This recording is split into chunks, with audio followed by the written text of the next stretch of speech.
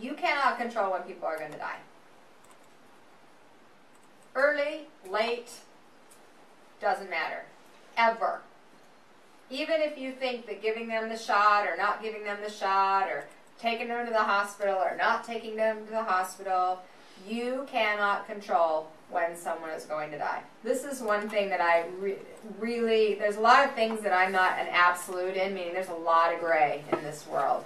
But one thing that I have come to really feel true for myself from so many experiences is that I do believe that is an absolute. That when you go, you're going. It's your time. It doesn't matter if I'm sitting in this living room and a car is going to come through the thing, or if I'm driving in a car, or if I'm on a plane, or the most random act could happen. That's my time. And if I didn't die, it wasn't my time. And if I did die, it was.